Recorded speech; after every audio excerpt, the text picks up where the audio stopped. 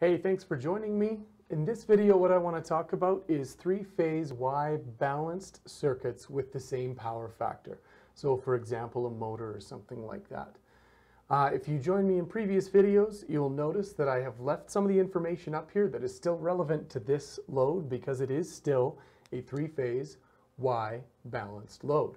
For example, I've left all of the voltage phasors. We still have our VA to N as our reference at 0. Which means our EA to B is going to lead that reference by 30 degrees. I still have my C to N at 120 degrees, which means my EC to A is at 150 degrees, leading by 30 again. And I have my VB to N at 240 degrees, which means my EB to C is at 270 degrees. As I previously mentioned, that relationship will not change as long as we have a Y-connected circuit with an intact neutral. Okay, it will always remain with these voltages at their respective angles. Okay, so the other thing that I've left up here as well, because we are in a Y-connected circuit again, I line is equal to I phase. That does not change when we move from balanced to unbalanced. It's still the same. Okay, so we want to take a look at, again, the line currents. I'm not going to go in and do the math in this video. We can go through and make an HV chart on our own, but for now I just want to take again a look at these relationships. Okay, so let's say we'll go with three phases. Let's use a different color here. Three phases. Each phase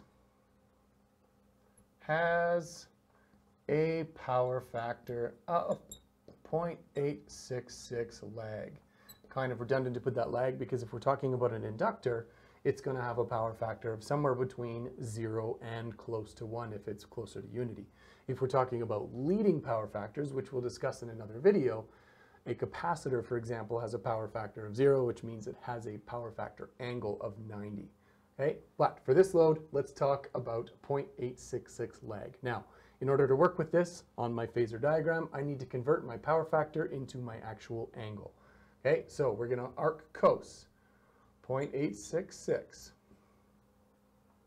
which will convert it to my phase angle. Conveniently for us in this, it's going to work out to 30 degrees. Nice and easy to work with. Okay, so I want to go and plot my phase currents now. Because it's balanced, I know that each one of these is going to be the same magnitude in phasor. So I'm not going to worry about numbers. I'm just going to simply plot these numbers. Okay. But if we look at the fact that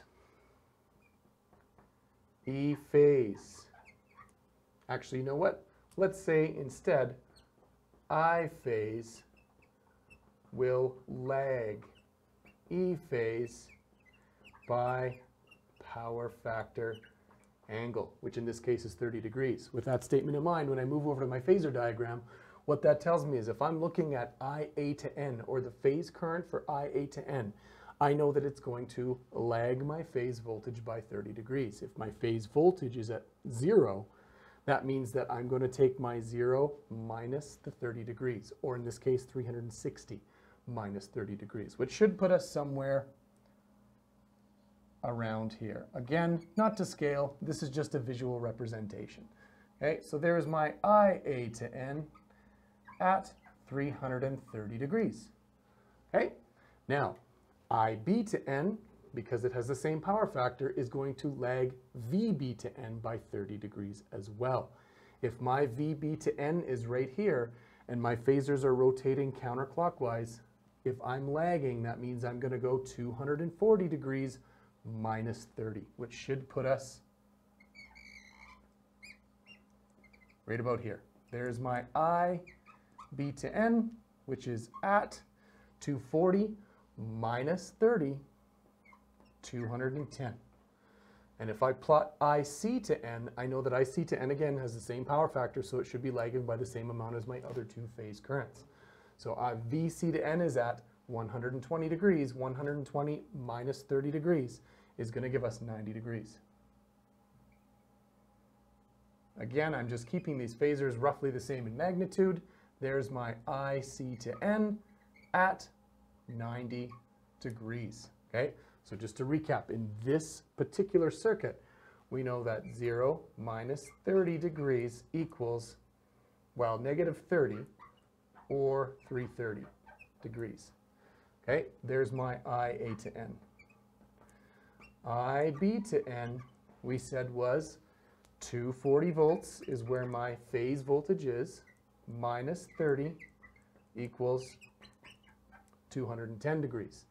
And my C to N, which we said my VC to N, or my phase voltage, was at 120 degrees, minus 30 degrees, 90 degrees.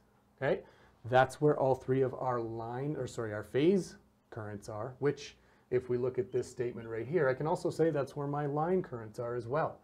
Okay, now thinking about that, I can look at this now and say, well, I know that I line lags E line by 30 degrees will get us to our phase voltage plus our power factor angle, plus power factor angle.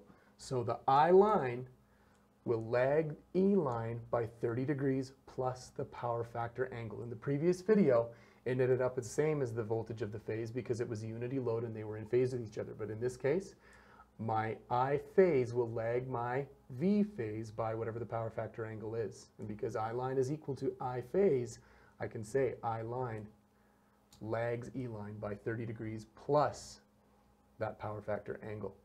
Okay, so hopefully this helps. I could apply this to every one of my phasors, and I could prove the same thing as well. I could say that, for example, the line current, line C current, will lag E line voltage of C by 30 degrees again, plus whatever that power factor angle is.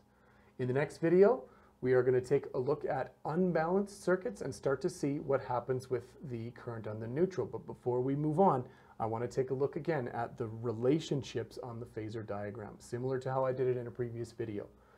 So if I remember, I have an out-of-phase component for this phasor and an out-of-phase component for this phasor.